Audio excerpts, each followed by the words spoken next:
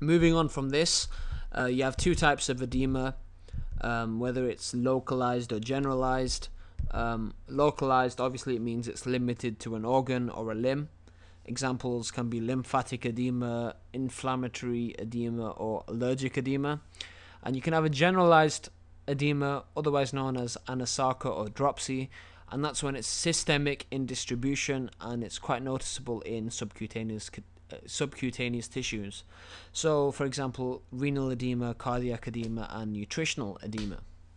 Now, when we're talking about the fluid which is actually moving out and into these spaces, there's two different types of fluid it can be. It can either be transudate or exudate. So I'm going to tell you about the composition of those. So if it's transudate, the filtrate, it's actually a filtrate of blood plasma without any changes in endothelial permeability. It's considered to be a non-inflammatory edema if it's transudate.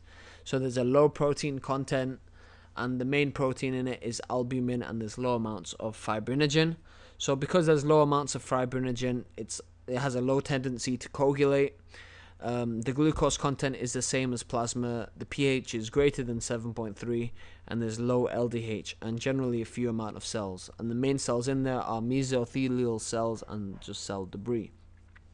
Exudate, on the other hand, it's the edema of inflamed tissue, and it's associated with increased vascular permeability. It's an inflammatory edema, so it has a high protein content. Obviously, there'll be high amounts of high fibrinogen.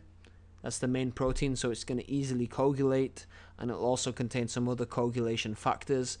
There will be low amounts of glucose. The pH will be less than 3.